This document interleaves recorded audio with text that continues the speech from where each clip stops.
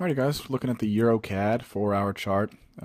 Pretty clear buy signal here, or buy biased. We did just get a buy signal. I'm a little late on this. Signal occurred at 29.17. It's around 25 right now. Not too concerned. These kind of trades, we're looking for quite a bit of movement. So I'm going to go ahead and take a 4-unit trade.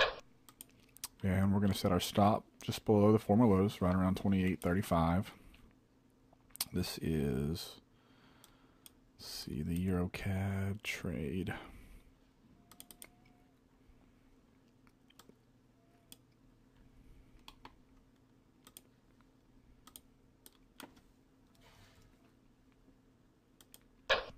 So we got our trade set up. We're going to carry this up to our first target and see what happens.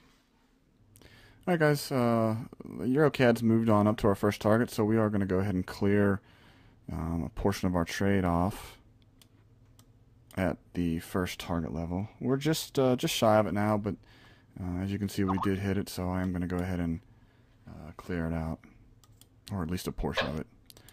At this point, as usual, I'm also going to move my stop up. The entry on this particular trade was 156.23.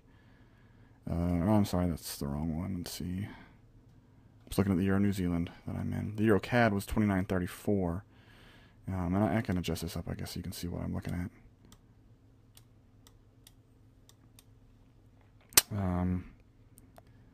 The Euro CAD is here, and we just closed out 1 unit, so I'm going to adjust the stop loss up to 129.36.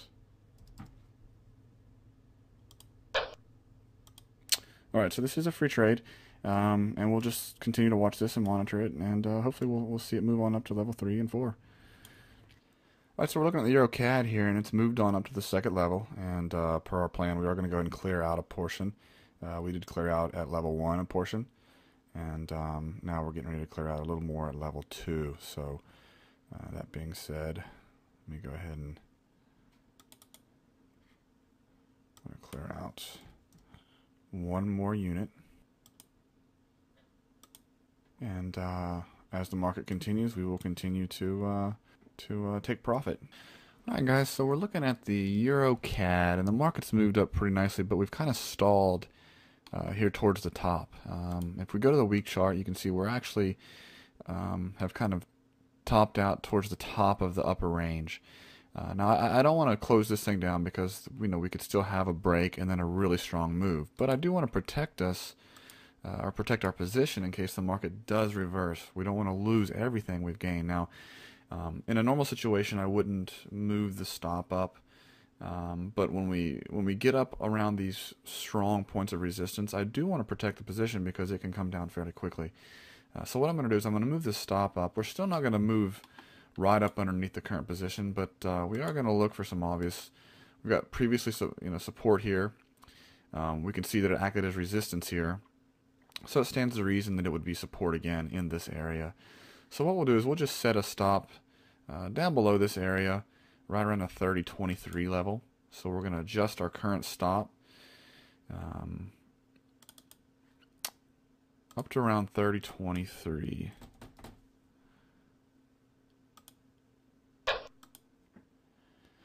Alright guys, so the EuroCAD is just broke on up to our third level, so I'm going to go ahead and clear out another unit. We're going to clear out 1 unit, which will leave us with 1 unit in. We're not right on the level, but we're pretty darn close, so it's good enough for me. We're at 34.13 on the buy side, and the level's at 34.20. Again, not going to squabble over a few pips here or there. So I'm going to go and clear out the 1 unit, and still leaves us with a unit in, up about $470 on its own. Alright guys, we're back looking at the EuroCAD trade, and as you can see, the market has moved up to our 4th level target. It's not quite there yet. It's at 98 is our target, and the market's around 83. But I am going to go and clear it out just because this is a fairly large spread, so the buy side is getting up there. You can see currently there's about $642 in profit on the 1 remaining mini lot left, so we're going to go and close that down. Just about 10 pips away from our target, and call it a day. We can take a look here at the total trade just to get a better idea. So here are the 4 entries right in here.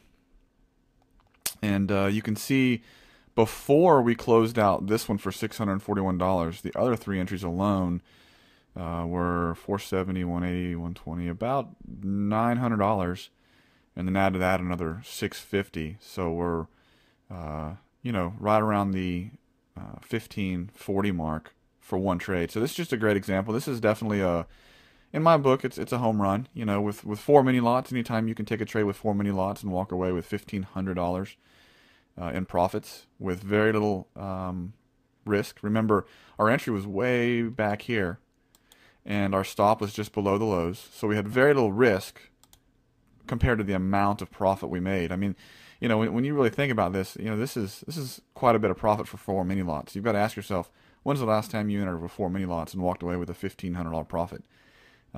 This is the kind of risk to reward ratio this strategy yields, and it really is just a phenomenal example of the kind of trades that you can capture with this particular strategy. So anyway, I hope this video has done a good job at demonstrating how the strategy works, how to implement it, as well as the potential it has for making just phenomenal trades.